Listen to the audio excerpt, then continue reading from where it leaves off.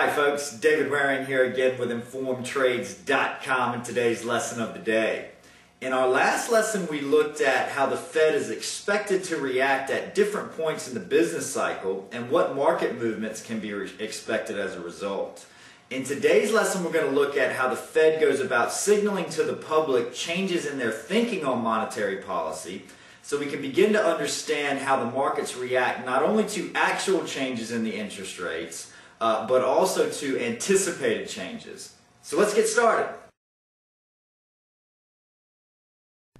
While we've simplified this situation in order to better understand the basics of how the Fed uses monetary policy, as you can probably tell by now, forecasting economic conditions and using monetary policy to try and manage those conditions is a very difficult process. The members of the FOMC are constantly analyzing economic data from across the country to try and gauge where the economy is in the business cycle and what, if any, monetary policy action is needed. As we've touched on in previous lessons, the FOMC has 8 regularly scheduled meetings throughout the year where they meet to discuss current economic conditions and expectations of future conditions. It's at these meetings that decisions on what, if any, changes in monetary policy need to be made.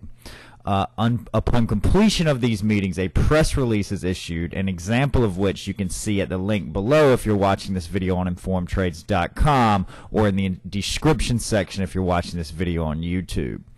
As we've learned in previous lessons, what the FOMC decides at these meetings to do with their target for the Fed funds rate has wide ramifications for the economy and therefore the markets. With this in mind, the results of these meetings are closely followed by market participants. It's important to understand, however, that the market not only looks for whether or not the FOMC takes action on the Fed funds rate and by how much, but also for any clues in the Fed's statement as to what their bias may be for future interest rate decisions. This is a very key point to understand because the markets are always trying to anticipate what is going to happen, and therefore they move up and down depending on what people think will happen to rates going forward. Anything that comes out from this meeting or anything else that is in line with what the market expects should have little or no effect on market prices.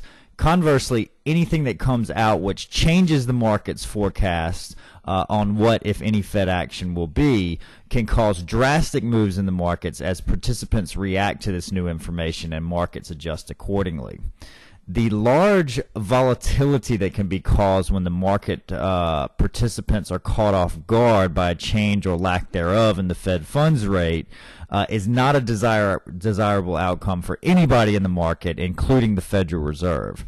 In order to try and prevent large moves which occur when the market is caught off guard, the Fed will always try to signal ahead of time what their stance is on interest rates, and more times than not, by the time the FOMC decision is released, the market has already priced in whatever action, if any, will be taken on the Fed funds rate. The 3 main ways that the Fed will signal its intentions to the market are the first being the release of the policy decision after the FOMC meeting. Again here, while the announcement of what, if any, change in the Fed funds rate, their target for the Fed's fund rate will be, is obviously an important component of the release, just as, and many times even more important or market moving, is the accompanying statement, which normally includes the Fed's bias going forward. By reviewing the statement from the most recent FOMC meeting at the link that I've included below this video if you're watching it on Informed Trades, or in the description section if you're watching it on YouTube.com, you can see that the bias going forward in this particular announcement is for the Fed to reduce interest rates. Although they say that inflation needs to be monitored, they also say they expect it to moderate. So this from the inflation side means that they aren't overly concerned with inflation or, expecting inflation to inhibit them from being able to lower interest rates.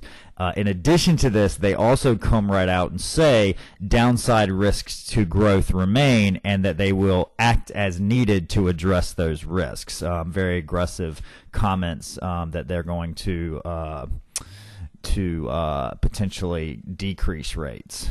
The second is the FOMC meeting minutes. These are the notes or minutes from the latest FOMC meeting, which are released 3 weeks after that meeting. These are much more detailed, this is a much more detailed account of what was discussed at the most recent FOMC meeting, and market participants will pore over every word of this release, looking for clues here as well as to future policy action. The third is public speeches. Voting members of the FOMC will give speeches periodically where they will discuss recent market events or economic events and sometimes signal potential changes in their bias.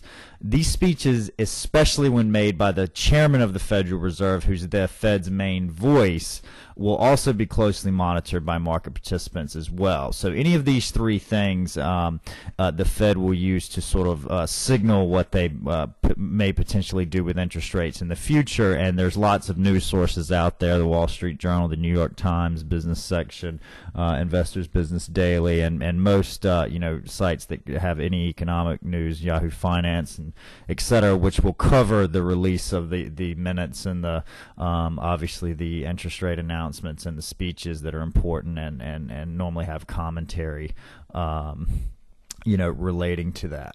So lastly, market participants will also closely monitor economic releases for any signals that the economy may be growing more or less than the market is currently expecting, or also the Fed is currently expecting, which also may change their